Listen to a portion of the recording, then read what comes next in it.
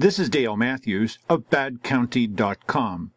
It's Tuesday, January 27th, and KAJO Radio journalist Chuck Benson is asking questions of the Board of County Commissioners live on air.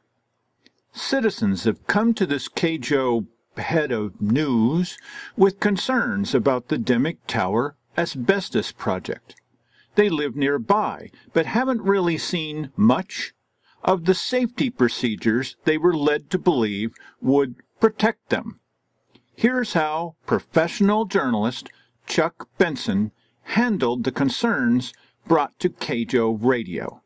I've been asked about people who actually live in that area. Said they really hadn't noticed very much in terms of the tower being, what is a good word, encapsulated for some of the mold and asbestos that was there. I'm assuming everything went smoothly.